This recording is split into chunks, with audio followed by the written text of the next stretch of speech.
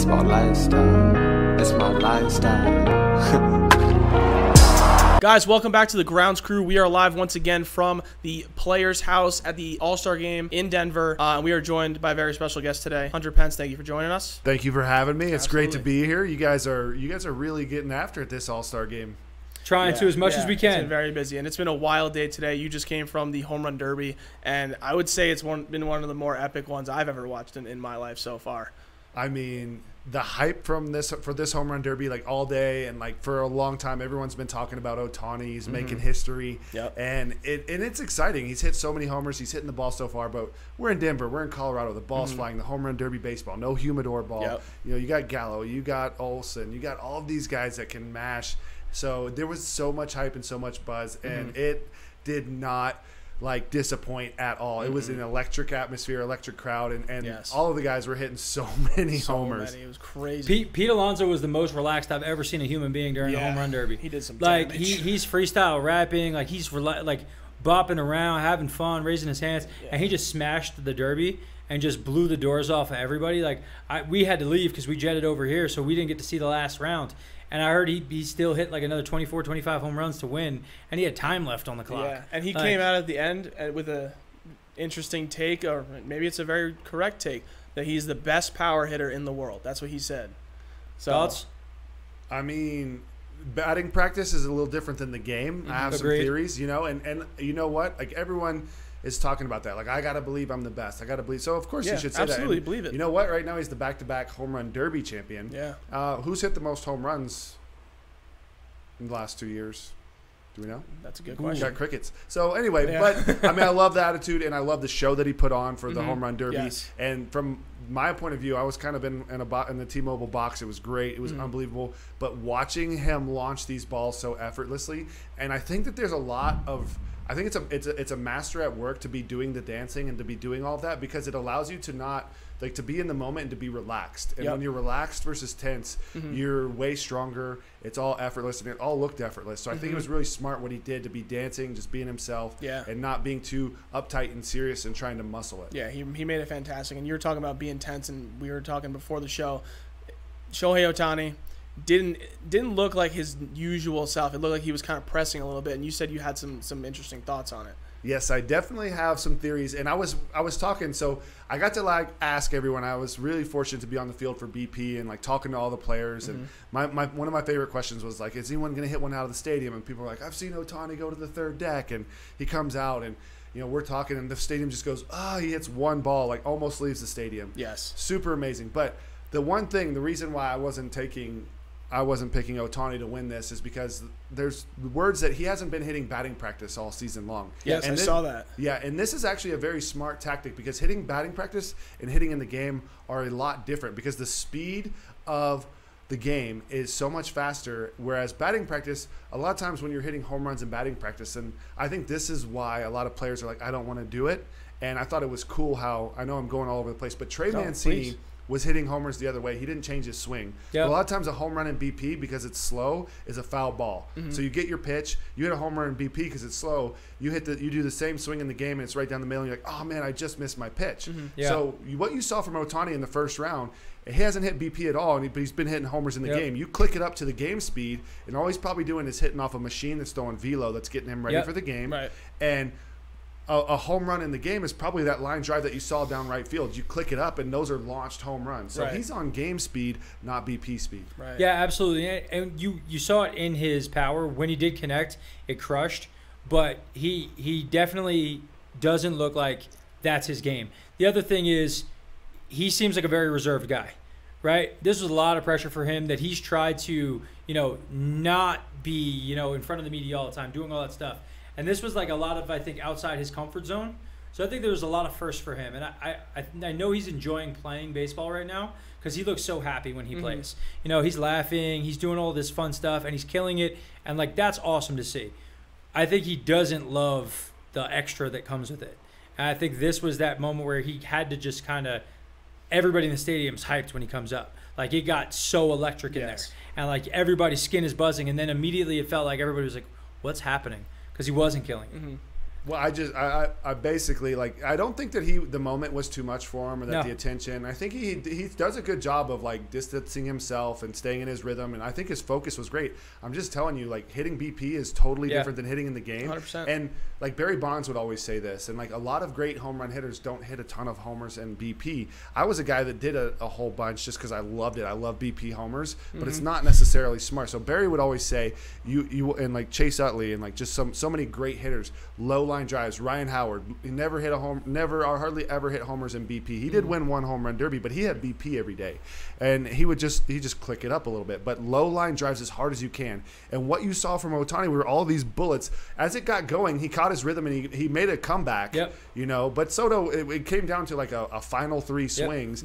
By the way, Soto hit the farthest ball of the whole derby. It's no slouch that he got paired up against. It was like what, 520 or something like that. In an earlier when we were talking to Andre Dawson, I actually said the sadness for me is I thought that the best matchup, like the 2 best hitters in it, are Soto and Ohtani. Like Soto to me is a special hitter. He's a young guy, and I think right now the league is giving him some different stuff that he hadn't seen. So he's maybe not got the huge home run numbers, but the dude is such an amazing hitter, and you saw it in that. He was just mashing shots, and every time he touched the ball, it was flying. And he had supreme control, and when it went those 3 at-bats and he went 3 for 3, like, that dude knows his swing. And he's got, like, legitimate, like, ultra power. He's an elite guy. So I was sad to see them face each other, but then it was amazing to actually watch it in person because it was so good to watch them battle that way. It was super cool when we did get to the final 3 pitches, and you watch Soto like really get into the zone, and the fact that he was going first like leaves like there's no expectation, it's just like I just gotta lock in and hit as many homers as I can. But he was like taking pitches, and like it almost was different than like the, you know, when you have the 3 minutes or the 1 minute and you're just like boom, swing. He was treated like a real at bat. He got into his real at bat swing, and he just like clutched up. And it kind of takes, you know, Ohtani coming up after he's already hit 3, you feel a whole lot of pressure. There's a ton of pressure. There's a huge momentum swing, but it was a great show. Ohtani put on a great show. I really think that, you know, he's just in like kind of game mode, and if you're not hitting BP every day, they're a little bit different of a swing. Absolutely. I love too how after he lost, the entire group of guys came out and brought him in, and it was like, this is a great little vibe they have, and everybody knows who he is and appreciates like what he's doing for the game. It was amazing to see. Yeah, I mean, he's making history. Obviously, they're changing the rules of the All-Star game so we can watch him pitch and hit. Yeah, it's going to be great. He's one of the greatest stories in baseball, and everyone, I mean, the standing ovations. Obviously, we got one for Mancini when he went on a little tear in that last round. That was super cool. Standing ovation for Ohtani when he went on a tear and when they were going at it. So there were so many just epic, legendary moments. Ohtani put on a great show. He hit the third deck like 20, you know, not 20 times, but it was like 6 to 7 times. He was peppering the upper deck. Everyone that went to that home run derby, it lived up to the hype. And the fact that like Ohtani went down in this epic 3-round match was couldn't have asked for anything else. and then like I said, like watching Alonso's BP, the balls that he was hitting, it was majestic. It was so easy. He was dancing. He put on a great show. So I actually watched, somebody posted it, and I don't know who posted it, and I'm sorry I can't attribute to them, but someone showed the markers for his dad's BP. And his dad like dotted the center. No pitch that his dad threw in his first BP missed the strike zone. They were all dead down the center. So like you watched his hits, it was just this giant cluster. His dad killed it, and he had 35 home runs in that round. Like every swing it was perfect. So shout out to his dad for being the real MVP on this. Best BP ever. Sitting there stretching between, and it's like guys just. That's just such a cool moment. Like, it's the second time we got to see it, but like the first time Pete won, he looked so nervous the entire time. You know, he was underneath the thing. He had the bat in his hand. He was like getting to. Then this time he's like happy, and he's like, I'm already over it. If I don't win, I don't care. Like I have one under my belt. So you just got to see him just chill. So this is my first derby that I got to watch, but like. I feel like it was an amazing one, but like it could just be that I'm still gassed up from just the excitement of being inside the place. I've been to a couple. This one was amazing. And, you know, Alonso in his first one was a rookie. He had a magical rookie season. So there's so many lights, cameras, so much going on. You know, of course it's going to be tough to relax. he is like an incredible BP home run hitter, power second to none. You know, we're watching the best of the best. And I did think it was cool to watch. There was a small part, I don't know if it was on TV or not, but they had like high school guys come up and hit, and these dudes were huge. Right. Yeah. And they were hitting the ball pretty good, but you can definitely see the difference between the big league home run derby guys and those guys. And they put on a good show, and they're going to be great. But this is masters at work. And that's what's so cool is like you're watching just the absolute best. And like you said, Alonso was relaxed. He was hitting so many homers. But one person who got kind of swept under the rug is because Alonso faced him in the first round. He hit 35 homers. Salvador Perez, who plays in Kansas City, had 28 homers. I think that was the second most for the first round. Yep. It was, so we were actually saying that up in the stands. We're like, he's got to feel some kind of way right now because he did hit 28, and it's like, you'd be on and against every other guy, and you'd be moving on if it was just so like that. That again, like great moments that happened from it, and it felt bad. Like everybody watched Sal Perez hit, and it seemed like nobody was like juiced up for it. And then all of a sudden he goes on this crazy tear, and he hit 8 in a row, and like everybody's like, "Oh my god!" Any other round, everybody would have been on their feet, but because Pete just like electrified everybody with 35. You just look at him and, yeah, you're right. It gets lost in the shuffle. Really, it was amazing. I think Trevor Story, who's not a, like, banger. Like, that's not his – he's not that big, burly, like, huge dude trying to crush shots all the time. He hit one 514. Like, he absolutely tanked some shots. And it was a great derby. Yeah. The stadium was absolutely rocking when he came up. Yes. That was awesome. It was cool for him to be in his own place and crush it and do it. So, we just talked about a lot of guys here for the Derby. So I want to ask you, who are some players in the game? And maybe it's guys who were here this weekend. Maybe it's guys who missed the cut this time. Who are some people who you think are like your favorite players right now? The way they show up, the way they do it, their personality, whatever it is. Who do you think's killing it right now? I mean, there's so many. It's like for sure. You know what? There's a lot of like great stories just in general. Yeah. You're talking hitters? Are we talking pitchers? What are we talking? Whoever you want to go with. Because I mean, we can just rattle off like so many people that are so cool. Like what DeGrom is doing is amazing. What Scherzer, the whole NL East. You know, the Ronald Acuna Jr. Injury is super sad. So honestly, I'm in love with the NL East. I'm in love with the NL West right now. I think that like the Dodgers, Padres, and Giants, and the Giants having the best record in all baseball. Yes. I think it's insanely talented over there. I had some really cool talks with Castellanos and Winker and these guys, and they were just talking about because like they sneaky are only like 4 games back of the Brewers, but the Brewers have obviously the electric pitching, and they have all this like they have some dudes on the mound, but the Reds sneaky grinded and they're playing some good ball. Yes. And because they were in the weeds and they didn't quit, and so I'm very fascinated with like all of those stories. I know I went all NL. I think the A's are going to be good when they get Canna back as well. So if I'm just like naming off like the players, obviously Tatis Jr. is super electric. I think what Brandon Crawford's doing this year, Gossman's fun, DeGrom. I feel like Crawford's honestly been like not talked about enough at all. He's having a great season, and like he needs more attention there. And it's tough because he's in the same thing like San Francisco, right? Yeah. San Francisco, nobody's talking about them enough because they weren't supposed to be the story. Yeah. Most people are like, when are they going to fall off? And it's just not happening. And they've had tons of injuries, and they keep being good. And I know I have really good ideas of why, but I definitely I have to like. Obviously, I'm Giants like. My heart's very close to there. But this is the best record in baseball, and we're still kind of like not buying in just yet. And that seems like the theme of the year for a lot of teams. Is like they're like the Mets. The Mets are winning the division, but everybody's like, man, this just doesn't like it doesn't feel like a normal year. Where like, hey, they're running away with it. The Giants, it's like, yeah, but at some point in time, right, they're gonna have to do this, and it's like they're holding their own. And at some point, like you've won enough games that it's not like all of a sudden you're gonna fall off. You're here to some degree. Like you got to give him respect, and it's just like the same thing like Crawford. Great season. Why isn't he getting the respect? Because he's not one of the names that everybody was pumping before the season started.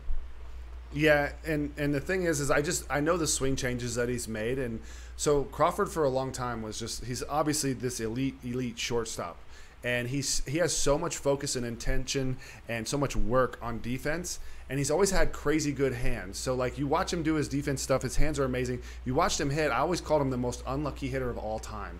because he would barrel up the hardest, like low line drive. He would crush it, and it would be just a line out to the left fielder. And it was like this very difficult swing to pull off, very difficult to do.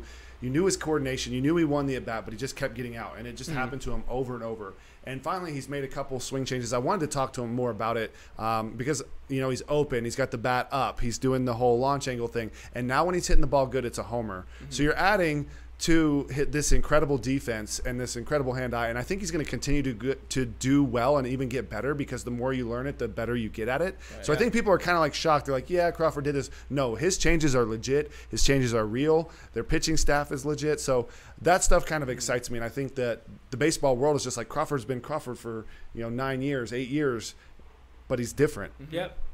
And I think that there's not enough respect for the fact that people can still get better throughout an entire career. Because you might get worse at some stuff because, age, you get worse here, but you get better in other areas. So your game can change and manipulate.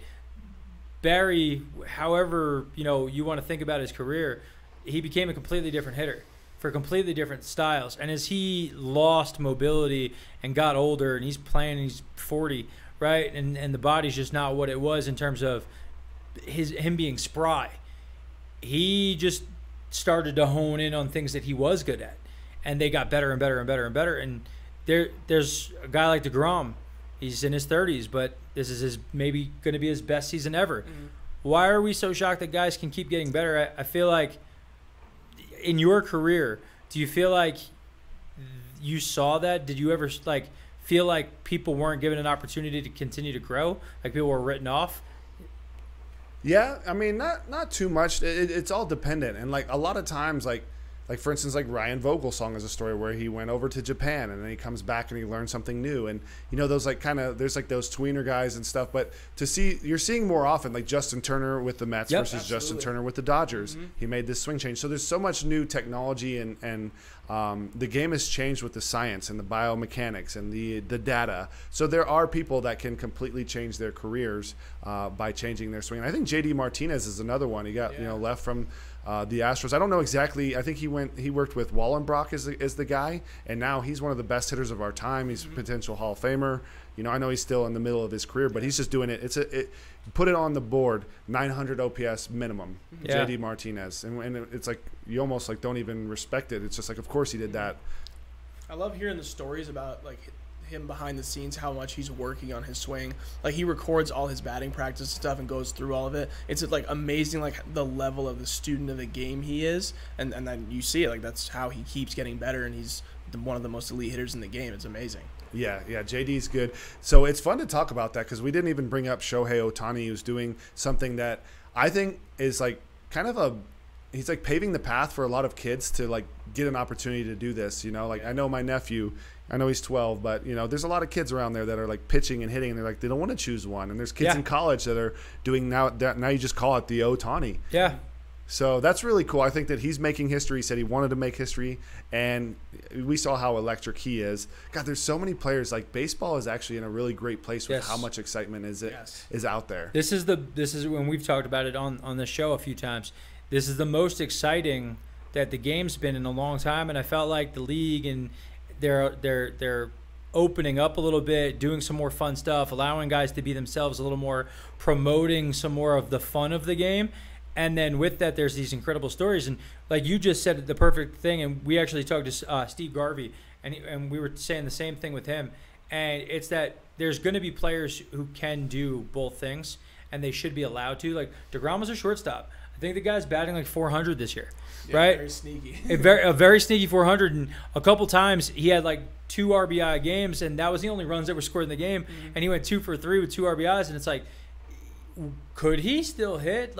Bumgarner was always a guy where everybody's he crushes. It exists, but everyone in now this era is you have to choose a thing, and we don't want uniqueness. And you look back in the day and you see Bo Jackson and you see Deion Sanders and you see Brian Jordan, and these guys are playing multiple sports, right? And they're able to balance those things. Why not take the shot? And you have this great, amazing athlete. Maybe he can do it. And I hope the young guys can. And you're saying, that 12-year-old, everybody, the best hitter probably also pitches for his team until he's probably in college when he becomes a PO.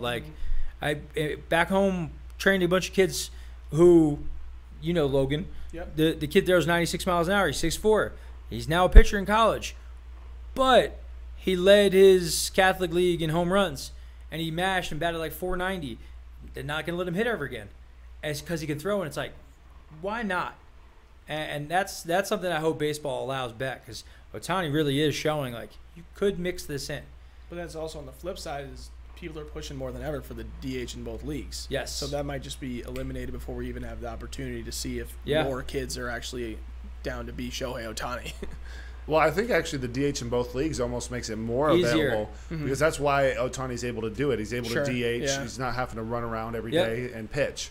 that So protects the I body. actually think that the DH makes it more possible. And here's the thing: is like if you study the mind at all, as soon as one person does it, it was like the 4-minute mile. Yep. Everyone would say Right. this Couple is years can't be later, done. it's Can't possible. be done. One guy Yeah. does it. So now kids are seeing it and like it's possible. It's possible. So who knows? Like I know that Ohtani was such a talent that like teams were kind of like in the negotiating, he could only get paid X amount from Japan or whatever. So the reason that he was like able to demand this, he's like, if I'm coming to your team, I want to be able to do both. And organizations are putting so much money into these players that they want to make sure that they're healthy. But just to get Ohtani, you had to say, you kind of had to say, yes, he's just so good, and he's going Yeah. to change your organization either way. Right. Like if you look at like a Joey Gallo, like his arm is so good, and he could have done both. And he was like, I want to hit, and they're like, let's let him hit, and they watched him hit, and they were like, all right, you're a hitter.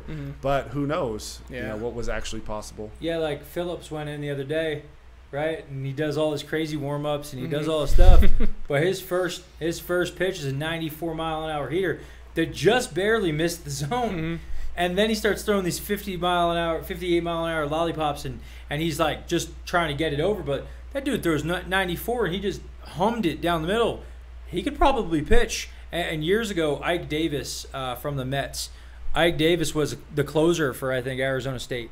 So he was a lefty closer, threw like 90, 91 miles an hour. Is that like crazy elite? No, but he's your first baseman. He mashes home runs, but why not let him throw as a reliever? Having that ability, especially as a relief guy, if he's at first, his arm's not getting taxed all the time, right? He's not going to have as much violence on that elbow. Let him pitch. Right? Now you don't have to keep a relief spot because you have a guy who can do both. You can flex that last spot up and down, take a risk on somebody, do some other things. I think it'd be cool. And I would love to see the game open up that guys can do more stuff like that. Yeah, it adds a new dynamic. And honestly, it's we're still like waiting to see it play out for a whole year and waiting to see it play out for a window. But either way, regardless, this season and what Ohtani's doing, it's like must see TV. It's must follow, and his career in general. So that's my take on it. And like you said, how much does that help the Angels as far as like roster and everything? Never even thought about this. All the time. I say you have two guys in one, so you're able to flex out. Like, what do we need? We can have more guys. If we got to give a guy a rest day more often who plays the field, like cool. We can have a guy who hits really well left. We have a guy who hits really well right because we can hold another guy on the roster because we have him. There's so much options that you have available to you by having a guy who does both things. Can I ask you guys a question? Give it. You brought up the Interview in Mets. reverse. Yeah, Get it. interview in reverse. You brought up the Mets. Can we go through like a who you taking? Do you think all the divisions, whoever's leading now, is gonna finish at top? I'm here for this. You're down for this? I would have said so. Let's first hit on the Mets. So hit on the Mets. I think the Mets will win the division because I think everybody in that division was ravaged by injuries, but I don't think anybody was more ravaged for a longer period of time than the Mets. They They've had just like 60 people play for the just team. in the last week got back two of their regular everyday starters. Like Brandon Nimmo stepping back in immediately, the lineup was different. They're scoring more runs. They're doing better. And I think it helped everybody across there. Conforto missed 2.5 months. McNeil missed 2.5 months. Carrasco still hasn't pitched, and neither is Syndergaard. And both of those guys are due back. I'm going to say I think they're going to carry the team that I felt like was most open to hunting them down would have been the Braves.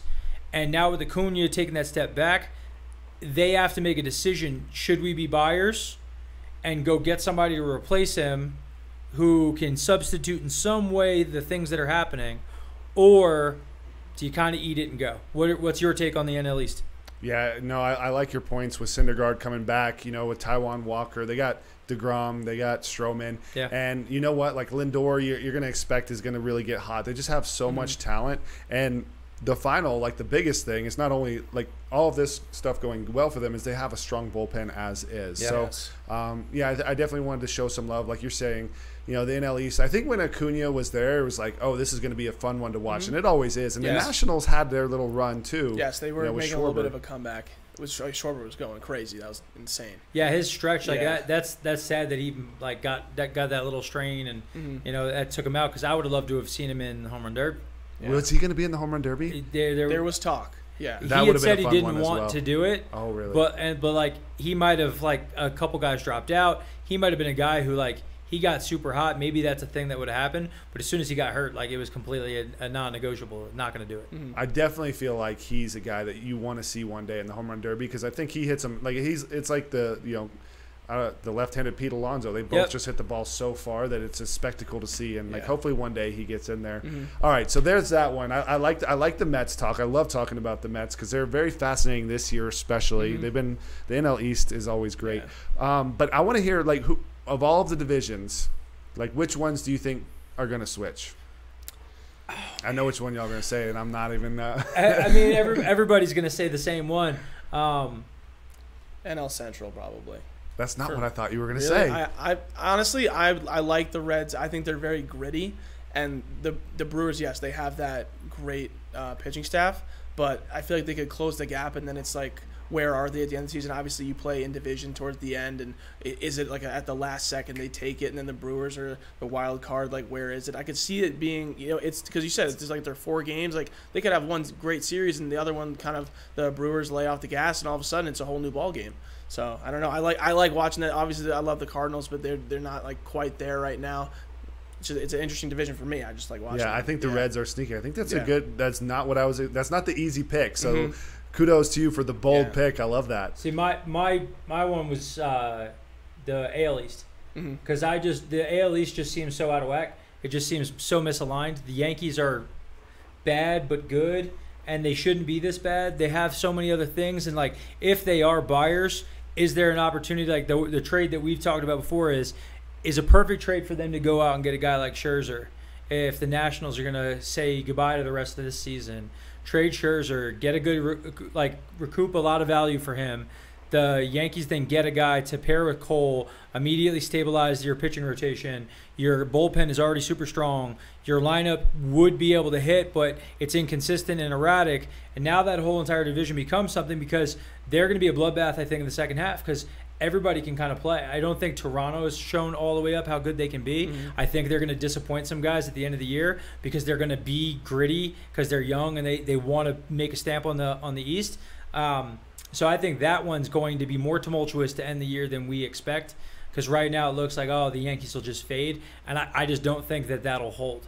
I think they're going to do something to move it. But the easy answer is the NL West, right? Like, I feel like that's what everybody wants to say. But, I mean, the Giants have too many guys on the team who know how to win. Yep. And they're willing to do, like, their egos are out. We're here to win baseball. Is that the key? Like you said, you had some little thoughts on what you think. What's your thoughts? Is the veteran presence the answer? I have a lot of things to talk about with regards to the Giants and this whole debate. The Blue Jays, by the way, potentially months away, or hopefully getting their stadium back, which I think is. I think the Blue Jays will be huge for them. That's tough to not be in your in your home stadium. So I know they have a crazy talented team. They went for it. They got Springer. He's healthy now. Get him going. So I think the Blue Jays are going to be interesting in that mix. The Rays are going to be interesting in that mix. Always. Who gets Scherzer? Always. So with regards to the Giants have built up a really strong farm system. By the way, they've had tons of people go down. Evan Longoria was on like kind of an all-star-ish pace. Yep. He was really doing a lot, but so many people have gone down. It's like next man up, next man up. But no matter what, the thing that I love about the Giants is, like, I know the data that's driven behind what they're doing, and I know the pitching staff there, they get the most out of everyone. When you come there, you're going to get better because this pitching staff that they have is ahead of the game. They're covering every little detail, and they're just like so good at like getting the most. Like what this Scalfani's doing right now is just absolutely amazing. He's always had the talent, and I'm not saying that whatever was going on with the Reds. I just think that the Giants pitching staff, it's also tough to pitch in that park, is really incredible that they have. And it's same with the hitting and what they've done with, like, Buster's changed his swing, and when he gets super healthy, he's he's an all-star. He's having Crawford, a great season. Yeah.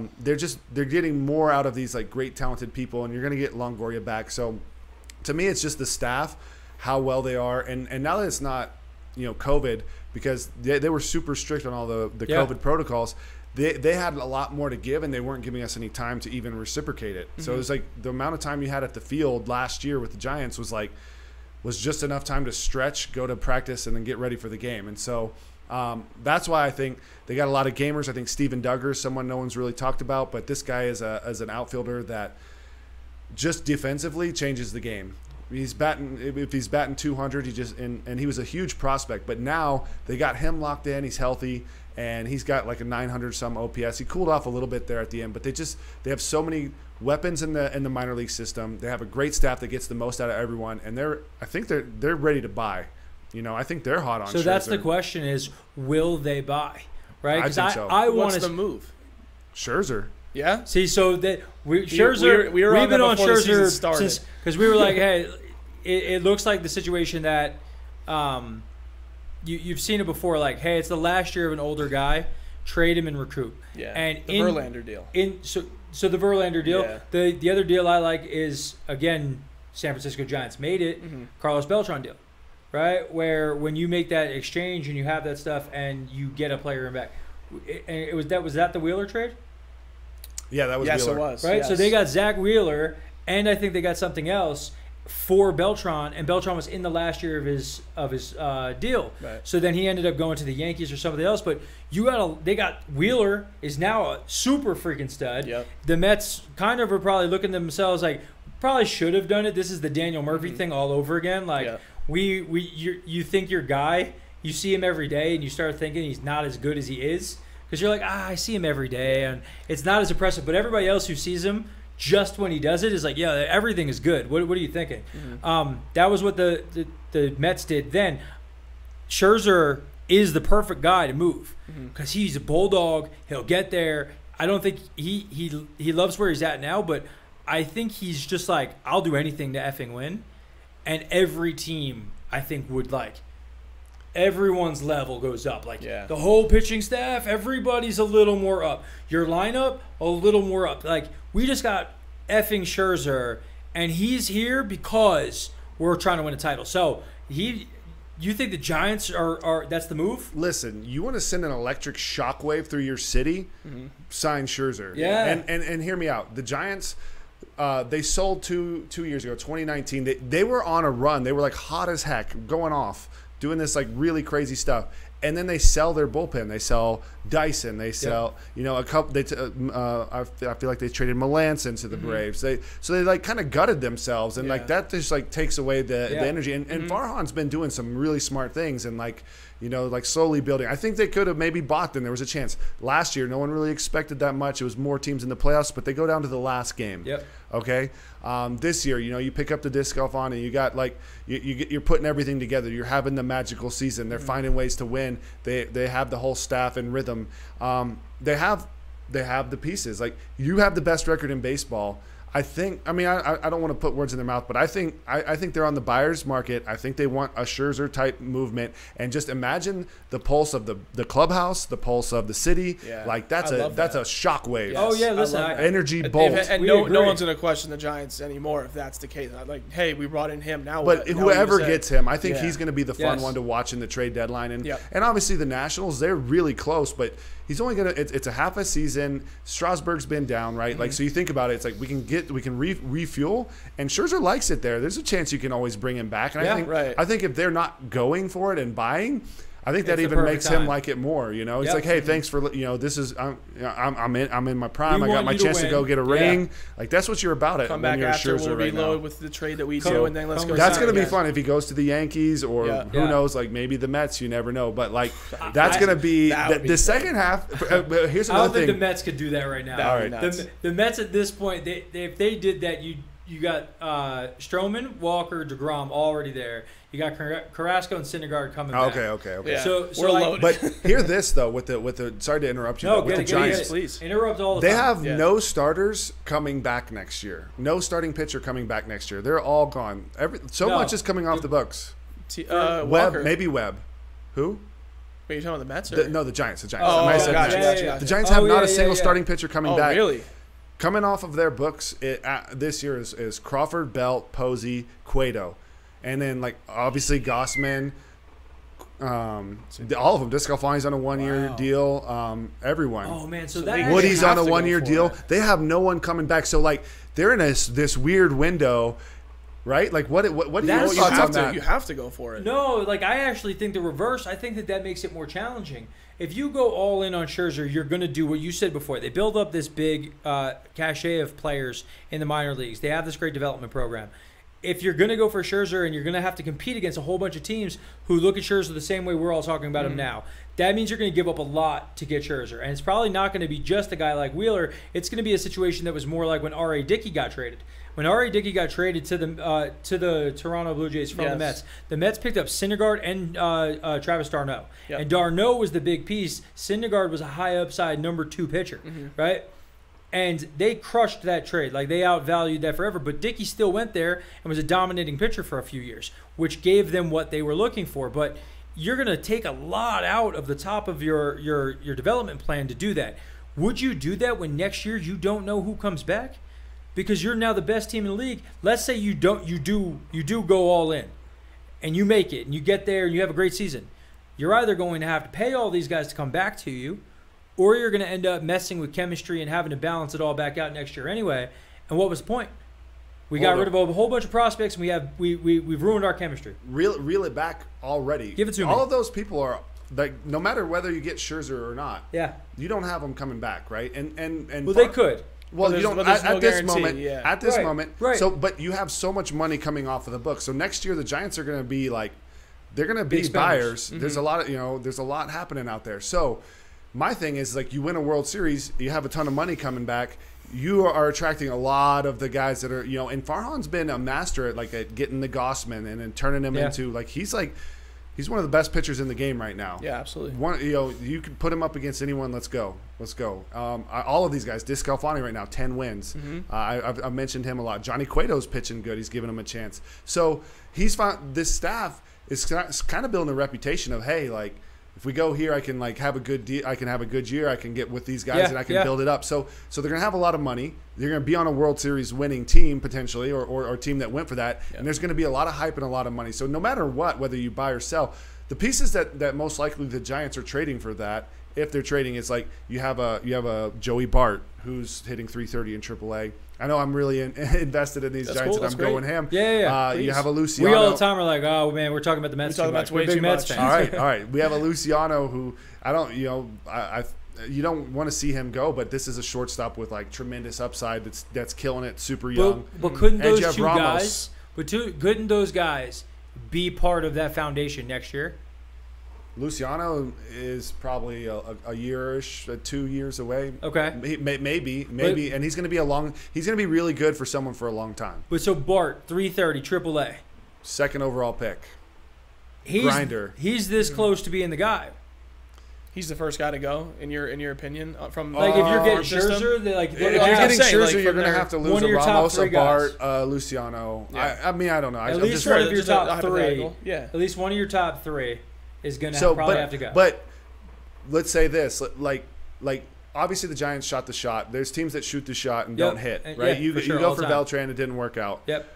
But there were injuries that happened, right? You can't control that. Yep. But when things are healthy and things are happy, I don't know. There's other people out there and there's other trades to be made. But Yeah, I always. just think it's interesting. I think it's interesting. What's another? Let's go Boston Red Sox. Rafael Devers and how many RBIs he has in his offensive season. Devers Y'all aren't buying the Red Sox to hold the AL East? So I'm not. I think that division's going to end up getting. I think it's going to get distorted, and I don't know why, but the AL East just always seems to be like that. Like you get to the All-Star break, you think you know what you know, and then the season ends, and you're like, oh, it's the Rays again. Like that's very likely because they have a lot in the tank. And rumor on the street is Glasnow is coming back. He's coming back? Glasnow, yes, we So have an inside source. So like, there's an inside source. He didn't have Tommy John? No. So we might be breaking this to some degree. I don't know if I should say all this. So the comp that's currently going is a former Yankees pitcher who pitched for very many years with a partial UCL tear and had no problems. And I think he looks like he's going to try to go that route. And 6 weeks from now, he might be making like his return. I mean, or sooner. There's another shockwave through the clubhouse right there. That's Glasnow comes back because like at that point, just let it tear. Right, a partial tear, you get to the point it's going to be the same thing. If you try to pitch with it and it tears, it tears. If it never tears, that's weird. That's a weird one. That's a tough one. Yeah. But the fact that he hasn't already had it, I thought that he just had already been doing that, you know. Mm-hmm. And so if he hasn't had it, then there's no reason for him to wait all that amount of time. Right. You get it done as soon as you can, so you can get back as soon as you exactly. can. So that tells me that he's gonna. He's trying to make a go at it. It makes Exactly. sense. And if he's trying to make a go at it, and that's the decision that they're going with, he's a really good pitcher. Is it going to affect his pitching? I'd assume always yes, right? Because pain is going to change how everybody acts on the field, right? But the best athletes in the world are also the best compensators. They're able to take the pains and the strife and the things that their body is feeling, and they're able to still be nasty, right? Like we were talking about the high school guys going and swinging the bat. That one kid, he hit a ball. It had to have gone like 475. He crushed one, but that was one, right? And like so many of the other ones land on the grass. His perfect shot was just really good. Yeah. Is this what we're going to get? Like he's not going to be that, or is he going to be able to compensate his way around and just still being a stud? If he is, the Rays are not out of this, and they could be buyers. And do they load up a little bit of juice to help compensate for him not being fully? That changes that whole division. And like you said, Springer missed most of the first half. And this is a guy who's a guy, right? Like this is a difference-making player who a team was missing for a large portion. And they stuck around enough around 500 to, hey, we catch fire. Vlad, he's learning how to be a pro. Like he's a stud, right? And he's coming around as a young guy. He's now an impact bat that is very high impact. I don't know if Boston is that team. I'm surprised that they were this good to start to begin with. Devers is a stud, though. Devers is a stud. I love Devers as a player. Yeah, I mean, Xander Bogaerts, Devers, J.D. Martinez, and they got a bullpen. Yeah. Go ahead. Barnes. So just a trade that I know everyone was talking about, like today in general. Chris Bryant. Yes. Do you think he's on the Cubs at the end of the season? Man, I don't know, to be honest. I mean, he's kind of been on the trade block for a long time. Right. Is this his last year? Yep. $17 million is his total salary. Yeah. So at this point in time, you're probably trading for somewhere in the ballpark of $7-8 million to remain the rest of the season. So that's not really a big buy for a guy who's an impact bat for you and can play a little bit of a few different positions. Yeah. Yeah, with the way where the Cubs are right now, I think there's a good chance that they move Chris Bryant. I think that would make sense. Looking at it right now, you're going to give it a little bit of time. You're going to shop around everywhere. But who's on the market looking for a third baseman like that? Mets. Well, yeah, at the beginning of the season, the trade that they asked for was Chris Bryant for Francisco Alvarez, and then I think something else too, if I'm not mistaken. Yep. And the Mets were like, no, because we want this guy for a while. It's not worth it for us. We're fine with J.D. Davis, but then Yes. J.D. Davis got hurt. And then Jonathan VR came up and said, I'm going to take over now. But J.D. Davis is making his way back, might come back. But third base for them is a thing. A right-handed bat in the lineup that can crush is a thing. Bryant would fit in nicely. They also have unlimited cash if they want to, right? Stephen Cohen will pay anything he wants. Like, he'd just decide, cool, I'm going to do this, and it's done, and he'll pay him a lot of money next year if he asks for it. So, like, I don't think that they have a worry. They did it with Lindor, right? Like, cool, we'll trade stuff, fine. And then we'll give him the biggest contract in the game. Like, cool, say no more. I'm super excited that I get to watch my favorite team growing up be great because I'm worth like $30 billion. Like, that is so awesome. It's got to be so fun to be a Mets fan right now. Oh, and dude, that's a very. We're in New York, so like the Steinbrenners forever, like they'll lose money. Like they don't care. Mm-hmm. Now you're seeing the Yankees like tighten the purse strings. Like, we got to stay under this threshold. We're not going to go. We're not going to spend all this money to go get a guy. And the Mets are now like unlimited money, and like Yankees fans are already like, no, we need to do Steinbrenners. You guys, we don't care if you guys go broke. You're not allowed to let the Yankees ever spend less than the Mets. But yeah, it's been weird because we're like a poverty franchise for like a long time. Like, there's no money for you guys. Like, hey, you're hurt? Cool, you're permanently hurt. We're gonna collect the insurance money. Our salary is X, but in reality, we're not paying Cespedes $1. Mm-hmm. He counts $30 million.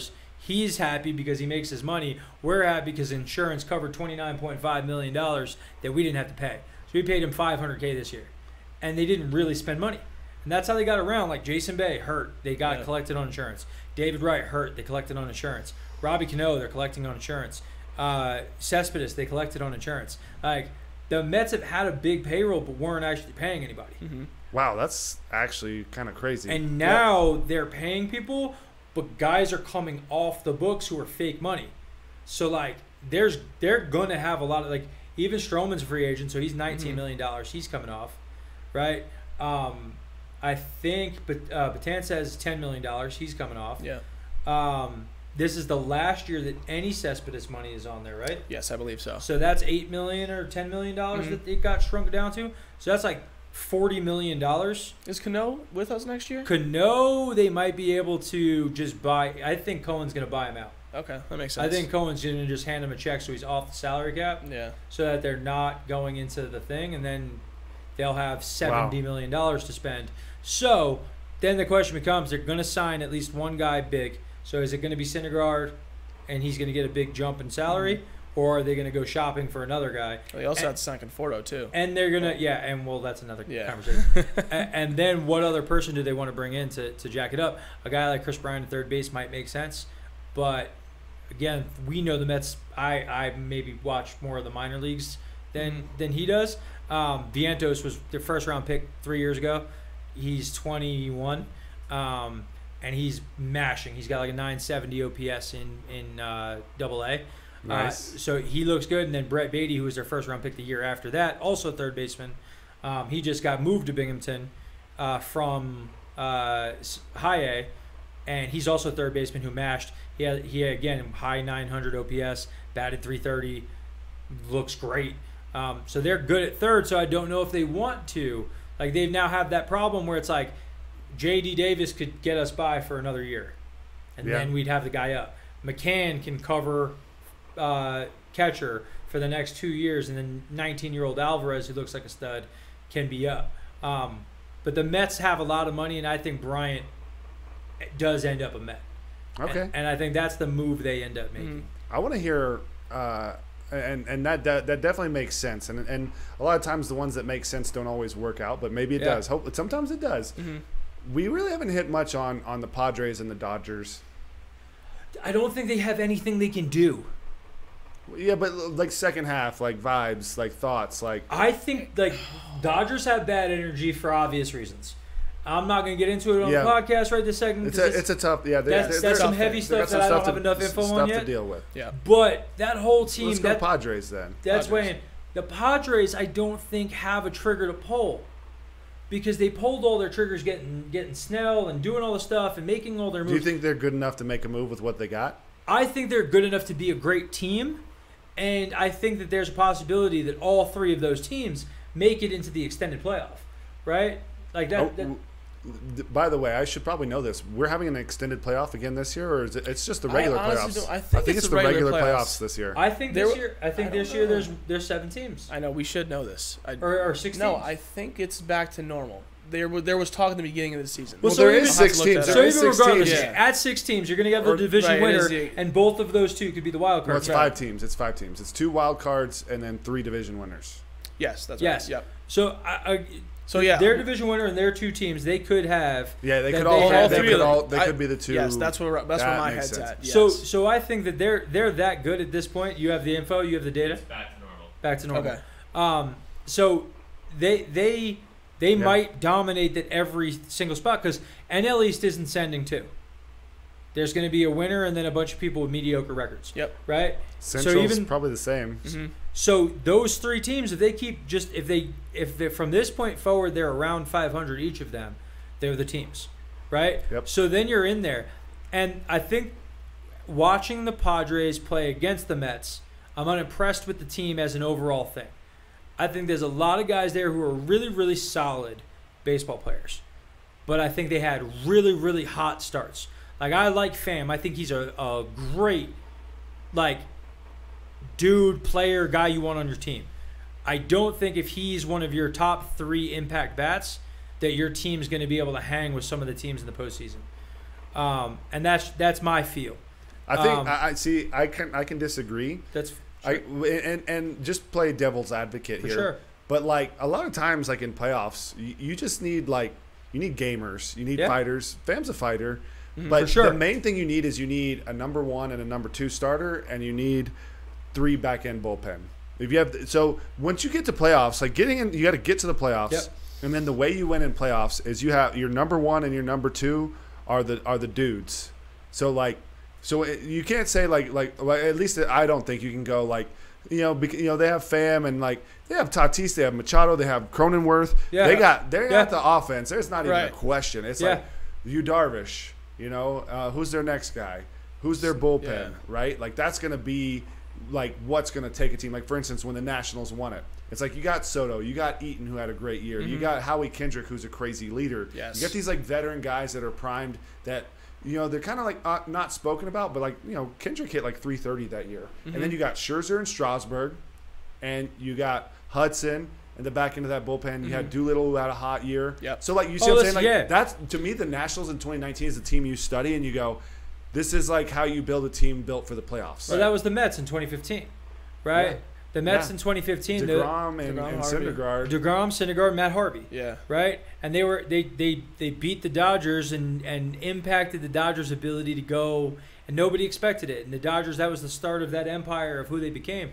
But again, like, so you bring up Tatis and Machado, and I think they're amazing players, right? They're top players in the game for sure. And Cronenworth. Yep. My thing is, And Grisham. if we're getting to the point that we get to the again, I'll go do you go think line there's a by move? line. I honestly, and again, I'm a Mets fan. Tell me I'm crazy. I'd rather take the Mets lineup than I'd take the Padres lineup. Go look at the numbers, and it's not even remotely close. Absolutely, I know. Not even remotely because close. none of them have played. But Nimmo's batting 330, right? And like that's the leadoff hitter, and that's not the guy. Lindor's catching back on to who he was, and if he's that guy, that's different. Conforto didn't play for 2.5 months. Jeff McNeil bats 300 every single year like clockwork. Brian McCann is a great hit. The Mets team is deeper than Padres team, and they beat them routinely since they've played them. And they're not healthy when they played them. So, yeah, you can look at the numbers for sure. It's not close. But that's what it was, not what it will be. And my problem is they're not going to get better. They are who they are. Yeah. And other teams are going to get better. And if that happens, will the West even have enough? Like the Dodgers are that team. But now you don't have the top 2 guys. Like you have your top Buehler, 2. Urias, You have Walker Buehler. May going down was also a big hurt Yes. to them as well. But hear me out. Like the Mets, the strength is what you want your strength to be. You can't argue with me that the Mets lineup right now is as good as the Padres offensive lineup. Tatis versus Lindor today right now is not very. It's a big. statistically- It's a big Are we difference. talking if we're talking today right now? You're talking lineup, but what I want in the playoffs is pitching. And when you go For DeGrom, Stroman, Walker, and then you go to your Carrasco, bullpen, Syndergaard, Carrasco, Booth. Syndergaard, Yeah. and then you go to your bullpen, and like good pitching beats good hitting. For sure. But you were talking about Pham with the Padres and like the lineup and stuff.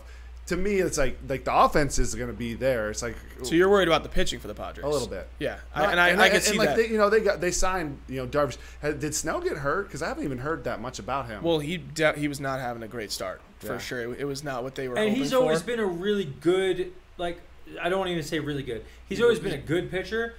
He's had moments of elite status. He was But Cy Young. I don't think he's like top tier. Here's another question. I know the Mets might have beaten the Padres heads up, but who has a better record? Do we have a stat person here? I'm just curious. It's Padres. Padres have a better record. They've played more games also. More games, Yeah. but So like winning percentage, it's pretty close though, right? It's And the Mets do have upside. So I'm not attacking. I'm actually on the Did you have Mets. This is just fun conversation. Absolutely. Listen, I have no animosity on it. I love the passion. Yeah, absolutely. Because again, I'm a homer Mets fan, and I know that. So sometimes I look at it and I'm like, damn, I got to really look at this entire situation. Pete Alonso out here winning the home run derby, right? Crushing the ball. He's started to look different. Again, Conforto, if you look at OPS over a career between Nimmo, Conforto, and Bryce Harper, they're all within 10, 15 points of each other from an OPS standpoint. Harper hits more home runs. He's always has. Both Conforto and Nimmo hit more doubles. When you look at those players, they have similar things, but those two guys don't have the same names, but both of them are first-round picks who banged. Conforto, before he did that 1 year where he separated his shoulder, he had 28 home runs in 110 games. He was going to hit close to 40 home runs. I think that it's because the Mets were so hurt, we're downplaying what it is, and I think the Mets have room to trade. I don't know what the Padres can do to upgrade their team, and the Dodgers have already done so much. To me, that's why I don't think the West is the division that changes. Yeah. I think it's San Fran, because San Fran's got all the upside to, hey, we didn't know we were going to be here, so we have assets to move. These guys already made their play and thought they were battling each other and forgot about this other dude who came up and is actually taking the girl home. You guys were fighting over the wrong thing. Nah, I'm going to get her. And the dude's walking out see you later, guys. So it really comes down to, we were talking about before, those three teams are going to make it in some capacity. Yeah. It's just a matter of what's the order. And then it's who makes the move to go from, hey, we're going to be the wild card team, hey, we're going to go win this division series and keep moving. I still think you can't cut any of those teams out. It's going to be it's going to be an exciting second half for sure. A lot of these divisions, I think the NL Central and the Brewers are going to be fun to watch, and the Reds and the NL's the sneaky Reds. We haven't even talked about the AL Central at all, because I think that one's as basic as you can get. Yeah. The White Sox are legit. They're going to get. I think they're going to continue to get better. Yeah, there was someone I want to bring up about the Mets that y'all haven't talked at all about, that I think's a great hitter. He's having a rough year, and I'm sure y'all are watching it closer than I am. But what's going on with McNeil? Because I think he's an amazing player. I have a theory. Get it. I think, in previous years, and they've talked about it a million times, his approach has always been other way. And it looks like this year he's kind of pressing to go bigger, try and hit more home runs. It just looks like he's kind of pulling off a little bit. His game. Yeah, he's not doing his thing, and that's why his average is always the way it is. He was never looking for that, so his approach just seems different. And I might totally be completely wrong, but just from seeing it, I've heard Keith Hernandez talk about it a bunch, and that just kind of seems like what it is. Because normally his baseline is just hey, I'm still going to put a great piece on it, and it's probably going to be at least a single, and that kind of just keeps the train moving and kind of keeps him in a groove. And it feels like he's trying to do too much, and he's not getting into that rhythm, not being able to find his swing, and he's not producing it the normal way he has. He's still getting everyday playing time? Well, he was injured also. He missed 2 months. Yeah, with a hamstring injury. So there's been inconsistency. There was inconsistency with the whole lineup before because guys just kept getting lopped off. So then you had a situation where the Mets trade $1 for Cam Maben and bat him third, right? That's where the Mets were at one point in time, and they were still winning games. Because they're pitching. Because their pitching was great, but the team scrapped runs together. They were bunting down, guys would shift. They're playing to win drop at this a bunt. point. Yeah. They were doing all the things to we have no options. We got to do anything to win. We're gonna get scrap claw, and now that same scrappiness has come in, and the guys who are healthy are back. Pete missed 10 days, 14 days. Oh, did he? Yeah. Okay. Because he had a sprained thumb. Yeah. So, I definitely think that there's more in the tank from Pete, and he brings an energy. And that's McNeil to me, honestly. And I don't know enough about his relationship with Rojas and everything else. But I don't feel like you look at it and it's odd that they've treated him the way they treat him. The entire season, this entire year, they've treated him like he's their 7th best, 8th best guy. I mean, there was talk that the Mets were trying to trade for Adam Frazier. So which means that they're putting somebody at second base who hasn't been the player lifetime that Jeff's been. He's having a great year this year. Sure. But then does that mean you're moving Jeff over to third?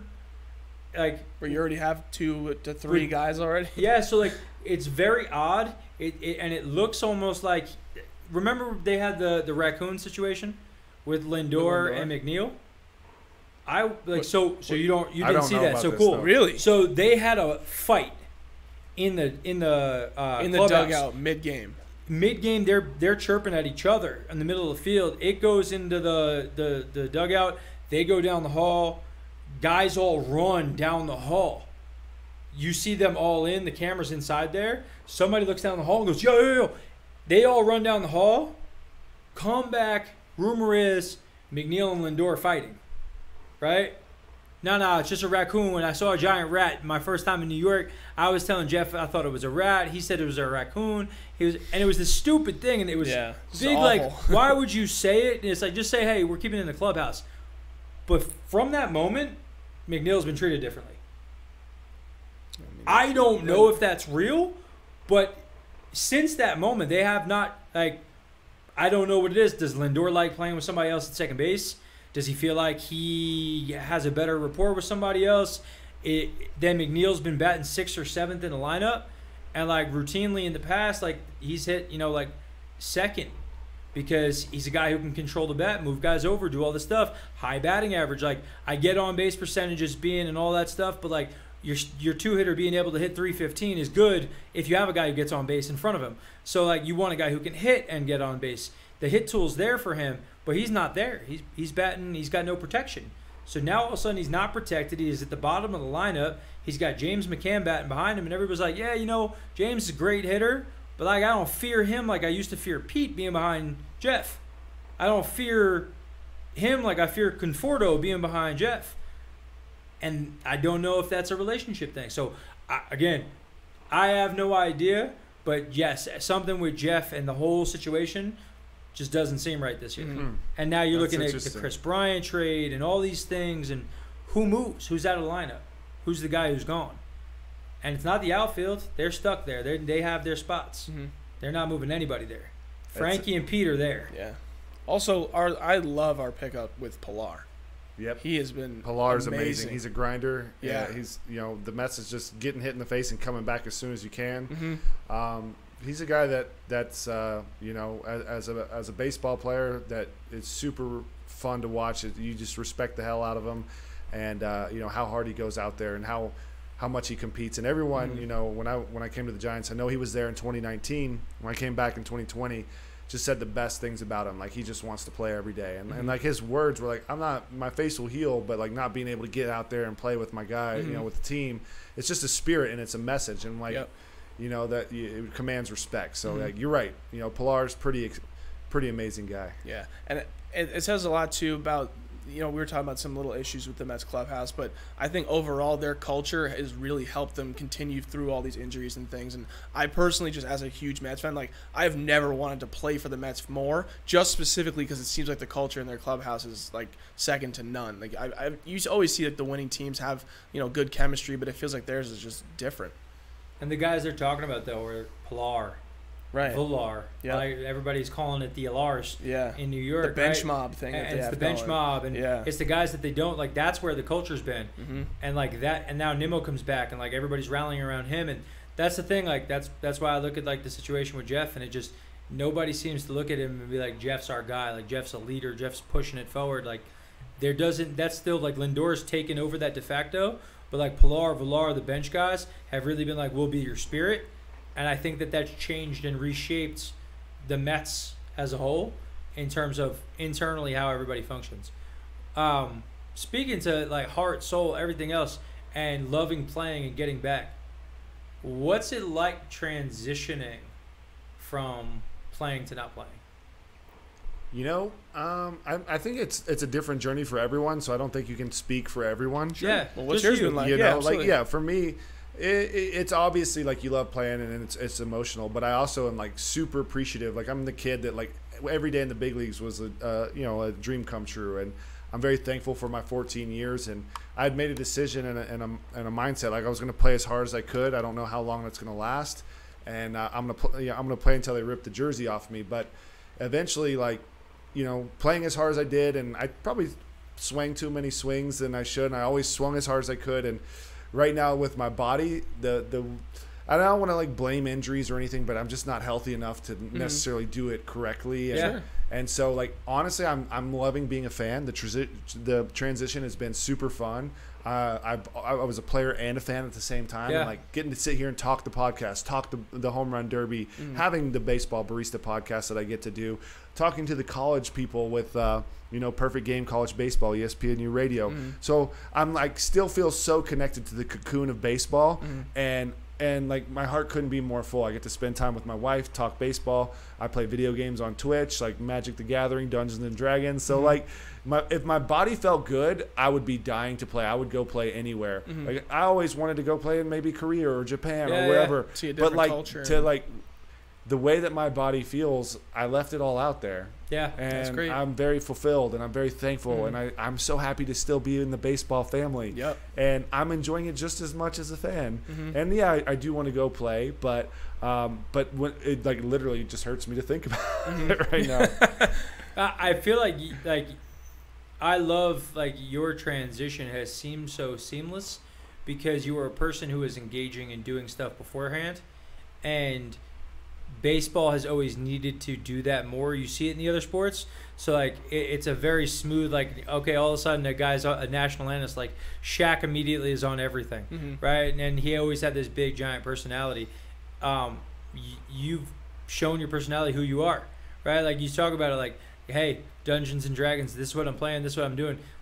Because I like it. It's what I enjoy doing. Like, I'm going to stream, I'm going to do this stuff because this is my stuff. And you opened the door to be like, here's all this stuff. And I feel like a lot of guys are like, I'm going to show this facade of who I am. And it creates that separation. And because you were so I am me, when you were done, you were I am me. And it was seamless for everyone. They were a fan of you, the person, as much as you, the player. Do you feel like that makes sense?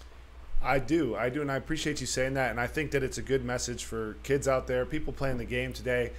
A lot of the things that I like aren't necessarily the most popular things, and a lot of people are like, that's weird, and I'm like, I get it, but you can only be yourself, and like the freedom to be yourself is the ultimate freedom. Yeah. And the other thing is like I said, is I was a fan as well as a player, and so like I think just treating people with kindness and literally just being yourself and letting them know that like, just because I'm not saying anyone thinks they're better than anyone, but just like realizing that every person is special. And no matter what you do, whether you're the greatest baseball player, worst baseball player, you go and do accounting, you're a police officer, firefighter, we all like have our little purpose and just like appreciating and loving. So to me, it's like the thankfulness to the fans, connected to the fans, and understanding that connection matters has been the coolest part of the experience. It's the relationships even with your teammates. That's what I've always loved about baseball. It's fun to sit here and talk and analyze and see who's going to be the best. Yeah. Did y'all have picks before the season started on who was going to win the World Series? Yep. Yeah. Who'd y'all pick? The Mets. I picked the Mets. Y'all both picked the Mets. Who are they No, I playing think against? actually you said. I didn't. I think you said. I want the Blue to Jays. reshot at who I picked No, at I the didn't beginning say of the the year. Wasn't the Blue Jays? I said the Maybe Dodgers. the Dodgers. I said the actually, Dodgers yes. because I said It was right after Bauer signed, probably. Okay. and I said at that point in time, I'm like, until games start, I can't unseat somebody who went and won, and then went out and was like, you know what we'll do to top this off? We'll spend $40 million a year on a pitcher who, even if I don't think he's as good, even before like knowing about other things, I never felt like he was that player. Make your money, man. Do your thing. More power to you. He still upgrades a team. Like, he still makes it that you're collecting more Infinity Stones. Like, I don't need all of them to still have 4 and be excellent. Yeah. And so I was in on the Dodgers because I said I don't want to be a homer. And still, even now, I look at it and I go, I don't foresee the Mets winning. But, like, the more the season progresses, the more I start looking at it and go, the NL is just really effing hard.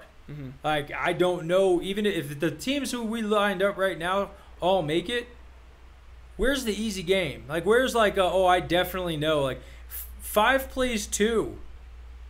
That's not going to be an easy game. There's Like, no easy games. It's, Nope. it's big leagues. It's baseball. It's Major League Baseball. But I think your pick holds up a little bit more than mine. You shouldn't feel bad about the Dodgers. Dodgers still could run off. That's a good pick. Who did you want to be a have? pick. And you had the Mets. I had the Mets. Yes. Okay. So and did you have who they were playing against? I'll get to my pick. It's fun. Mine's kind of sad right now though. I don't remember who I picked. It might have. I'll tell you why I picked who I picked. I want to re-pick, though, a halfway point pick. Yeah. Okay. I don't remember who I picked. I also don't remember who they played. Okay, I had White Sox versus Braves, and I had the Braves winning it all. Wow. But hear me out. Hear me out. Dark day. We had a whole conversation. Like, please go. Please we go. We Go had ahead. a whole. Yes. Yeah. So obviously the Braves and the Dodgers had an incredible series. It could have gone either way last year. Like insane series. Loved watching that. But they added Charlie Morton, who had an incredible spring training. He didn't give up a run in spring training. This dude's been doing it for a while. He's a dude. He's won the World Series. He stepped up in Game 7, stepped up for the Rays, was just nasty. Got the dude. They also added Drew Smyly, who I played with, had an insane year with the Giants. I'm like, just similar to like what you're saying, you know? To me, I know that no matter how good you are, winning the World Series takes a toll. It's a soul. Like, your soul has to be invested. It's a heart. It's a soul. It's a passion. It's a fight beyond fight. And the Dodgers last year had a lot of things going for them because all of the, like, drama of the feeling like they got robbed of a World Series they should have won. And, like, there's energy. There's a spirit behind what takes you over the hump. Yeah. And that, like, to me, is like not taking away like the performance that they had, but they felt like they were robbed of a World Series and they weren't going to be robbed again. Yeah. You watch like when Boston won and they had like the Boston Strong, and like you feel this energy, this spirit that becomes stronger than something you've seen. So like there's teams that you'll just see that just have that magic, and to have that soul power. I talked a little bit about it with Boston when they won it, also with Chris Sale and David Price and all of that. Yep. And didn't make the playoffs the next year. Yep. It's so hard to back to back. I'm gonna be so pumped when we see the next back to back World Series champion, because it's just wild. So anyway, that was the big reason I took the Braves, is that they added those pieces, and and Freeman was the MVP. So what were y'all gonna say? Like preseason, when we were doing like these episodes of like we're picking this, picking that, there was like the season win projections came out, and the Braves were, I think it was like 96 wins or something like big like that, and we both said there was just no way, because of preseason the NL East was stacked, and obviously injuries have plagued no everybody. one could have predicted how bad the records in the, because you even look at the Phillies, right? They signed Wheeler. Right, you've got Harper. Right, you re-sign your catcher. Like, you've got that team should be better than it is. And then you look at the Mets. The Mets had Lindor, and you've got DeGrom and Syndergaard, and Carrasco had a 2.7 ERA. He's a career like 3.3 ERA guy. Like the Stroman's back. Like, okay, like this team is putting. Okay, we get Trevor May. Like, Trevor May's been a stud. Like. Add him into we signed Walker, and he had so a good I started looking at it, and I'm 2020. like, I don't think anybody really in the division like is going to win 92 games, because it's just going to be a bloodbath. So we thought right out of the gate that they were going to crush each other and grind each other out. And then the Braves situation we've said is the Braves remind me a lot of the Yankees. They've got a team that feels like they'll win a lot in the regular season, but they just don't have that thing in the postseason, because the Braves have been around for a minute now, really looking good, but then they get there and they underperform. The Yankees, oh, look at us winning all these games, and then they lose. Now maybe they got robbed of some stuff, right, in key moments, but we're back to that same. Now they're underperforming, both of them, right? And how much is it that you relied on the analytics to consistently tell you this is how we'll win more games all regular season long? And now you're having a year where analytics are kind of not playing out, because that's what happened with analytics. You can predict to a degree, but sometimes you have outliers, right? And it distorts the situation. Sometimes we outplay the analytics, and sometimes we underplay them. And that's that balance. The Giants are currently overplaying what the analytics would have told you they'd do, right? Somebody's got to go in the opposite direction to maintain that balance. So that was kind of our thing. The White Sox, we agreed with you in spirit, because we said that team felt like it was underrated and they were making a move. Like, they felt like they had the swagginess to them. They're like, hey, this is a time where we feel like we've got some stuff here, and we're going to make our move. And Tim Anderson's like, we're getting an aggressive tone here. I don't think I predicted them to be as good, but yeah. Let me dive in on that one a little Let's bit. get it. I want to know. Lance Lynn is an absolute savage. Yes. Savage maniac beast. Yes. Added him. Liam Hendricks, this dude's when he's on the mound, dude, this dude brings it. I had a great time with Liam Hendricks at a wedding one time. You added Tony La Russa, who's not going to let you be comfortable. It's not going to be comfortable. Yeah. It might be annoying, but he knows what he's doing, and it's not going to be comfortable for the other team. He like messes. He plays these weird Did mind you like games. that move when they did that? The La Russa thing? Yeah. I did. I know there's a lot of like I haven't followed it enough other than watching the wins losses, but and like knowing the talents of that team. I know they got some young bullpen arms as well. They had I'm going to butcher his name. The lefty that throws a billion. Is he healthy still? Garrett Crochet. Crochet. Yeah, I think so. So I just knew the Liam Hendricks is a huge energy shift. Lance Lynn is a huge energy shift. You know, Giolito's nasty. This Cease kid in Rondon, what he's done. So like I'm still and then high. Mercedes kicked them off in a big way. The fell Mercedes off, thing, yeah. he lost his energy and his vibe, and I loved him because he was super fun in winter ball. He's a legend over there. Still a young kid, so hopefully he can get his groove back. I'm not sure how I necessarily felt about that whole 3-0 going over the top thing, but you know, that's how La Russa feels, and La Russa, you know, hey, everyone has their different opinions. It may have taken the wind out of his but sails I think a that little bit. La Russa also has other strengths that I think are good there. Which I think is why they brought him in, because they knew that the strengths, like he could kind of unite the team with his experience, and like obviously you said a ton of young guys who haven't really been to the playoffs and done all that stuff, and he can bring that level to them, and I think it kind of like honed them in, and that, like you said, you got him as a World Series pick, like that's a big deal. Which, speaking of World Series, you said you wanted to redo your halfway picks. So what are they? Oh, y'all want me to redo first? Yeah.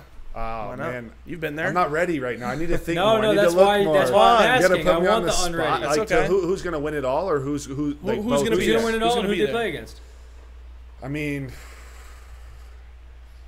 man, it's tough. We really threw him. Yeah, it's He's like in a He's pretzel running through right all the now. scenarios. I'm running in the brain pretzel right now, like teams that are hitting my brain, and it's like because I have so many teams I root for. But I mean, obviously, like the Astros can't be denied, like what they're doing right now, and I think they have arguably reasons to believe they're going to continue to get better. I would agree. You know, so like, but I don't want to. So I think the Astros, but I'm gonna stick with the White Sox because they haven't lost anybody, and like I still believe in their pitching staff, and I think that the La Russa thing. So the AL, I'm kind of like I can stick with that one. I can stick. I like the White Sox. It's respectable. The Astros, I think if I was like I'm really gonna make a switch, the next one I'm gonna take is the Astros. Okay. I like that. It's probably not fair because I should study their pitching a little bit more, but I just their run differential is out like insane. Yeah. The Oakland A's is another team that I really enjoy. It depends. There's also going to be trades that are coming. So I can't wait for the everything's trade gonna line. change Hey, based listen, this on is the the trade All-Star. deadline. This is All-Star break. We can't hold you to anything because Yeah. the trade deadline hasn't happened yet. So But everything can move. the NL team that's gonna go is the Giants. Okay. That's fine. I'm taking That's the Giants fine. to win it all. Yeah. I mean, I gotta be. I Listen, have to. you're being a homer. I'm a homer. I It's all think good. that the Mets is a valuable pick too right now. And who are y'all taking? So I actually want to. I'm going to do something. And my partner Josh is going to be very upset that I did this in this thing. So $500 to the charity of your choice. I'll bet you that they don't win the World Series. You and me, public, we'll do this up. That's not really fair that they won't win the World Series because the odds on that are like insane. Like I Okay. can just donate $500 to charity. This is just a respect gentleman's fund bet.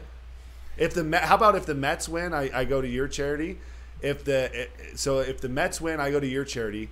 If the Giants win, I'll go you go to yours. my charity. Yep. And if neither win, we both go to a charity. Down. 250, We're gonna 250. Deal. if they're Deal. playing each other, we're gonna have to watch that game. Deal, and we'll make sure that the charity gets blasted to the 630,000 followers, and we'll work with the PA, and we'll do all sorts of stuff.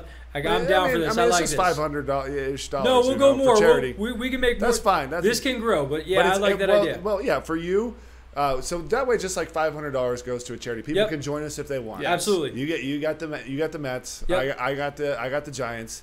And if neither of them win, we both go on 50-50, 250. Deal. And Love what charity are you picking right now? Do you have a charity that you know off the top? The charity that I like a lot, and is St. Baldrick's. So St. Baldrick's raises money for childhood cancer research, and multiple times in my life, actually just before everything closed down with COVID, we had done a whole big push for raising money. Me and Dietz over there shaved our heads. So what you do when you do the donation, everybody shaves their head for solidarity for the kids because they walk around and they're living life, and for some of them they're bald because they're going through chemo and they're going through radiation, and they feel abnormal because, hey, I lost my hair. So we shave our heads because now we all look the same. and you don't have to worry about feeling uncomfortable around everybody else. So St. Baldrick's is one that's been big for me since I'm younger, because I look at kids and they have a hard time illustrating their pains, their problems, the things that are going on with them. So they can't speak up for themselves a lot to try to help the process, so we have to overhelp them. And that's why I like that. Is cancer is horrible for everybody. A kid with it crushes me. So that's mine. What's yours? It's beautiful. You know, like off the top of my head, so I love planting trees, and I want to, like, I'm on this whole restore the planet. Like, you know, we gotta pass on a beautiful earth to, you know, so that These kids. everyone, any kid, so that the kids can have a future. So for me, planting trees is the way. There's a company in San Francisco that's called Friends of the Urban Forest, but we could find any company that's planting trees anywhere. Friends of the Urban Forest is the first one. I did Texas Trees Foundation when I was in Texas. So for me, it's going to be the planting trees. So I'll say Friends of the Urban Forest right now. Perfect. That's the one. Easy. Cool. And let's say if neither win, I think going to kids with cancer is the one. So we'll go to your charity if neither win, and we both tip in. So no matter what, charity's winning. Yeah, I love You're that. good. Y'all are good with that? I love Absolutely. that. I love that. Yes. And I love the pick because I don't think that you can tell. Like, I don't even know if the Mets are going to be the team, right? I want to say it, right? But when I really look at the NL, this is going to be so much fun. And it's going to be so stressful as a fan. Yeah. But like, I look at all the situations. Like, the NL East is probably going to have the worst team in terms of record. Yeah. Yeah. Right. Yep. So you're going to have a situation where the 2 is most likely playing the Mets. Or no, if the Mets win the division, so the Mets will be the 3, the Mets will play the 4. So y'all will probably play, like, if it's the Brewers or the Reds, whoever wins the East will probably play that, and the West is going to have to beat themselves up again. Yep. Yeah. Son The of a West gun. That happened last year too. Yep. Yeah. Last year, all the West teams knocked each other Yep. out. Yep. We need to fix this system. That's Manfred, why, and if the Giants stay the way they are, like, we're gonna get Dodgers Padres in the wild card. It's just gonna happen. Somebody's gonna get knocked out, real quick. oh man, that's sad. Yeah. I would like to see some of these West teams play, the NL West teams play someone else in a playoff game, because last year they didn't get to do it either. Right. Oh well, it is what it is. But Yeah. I do love this. I think it's a great way, to do something good and to enjoy more baseball. Yeah. Absolutely. And I love that, and I think bringing a social aspect to it and having some fun with it is also part of it. And again, I also think that this is a great way to end tonight. So I really appreciate you coming on our podcast and talking with this us is amazing. on a wide-ranging set of topics, and really getting to have some fun with it. So thank you again for coming out. Yes. Thank you all. Thank you both for the passion. It's been a pleasure. It's been an honor to talk Thank you. baseball with some passionate fans. Yeah. And this was awesome. It's great what y'all are doing. Thank Appreciate you. it. Thank you. And guys, thank you guys so much for watching today. And leave a message. Let us know what you thought. And we'll see you guys next time. Baseball lifestyle, it's my lifestyle.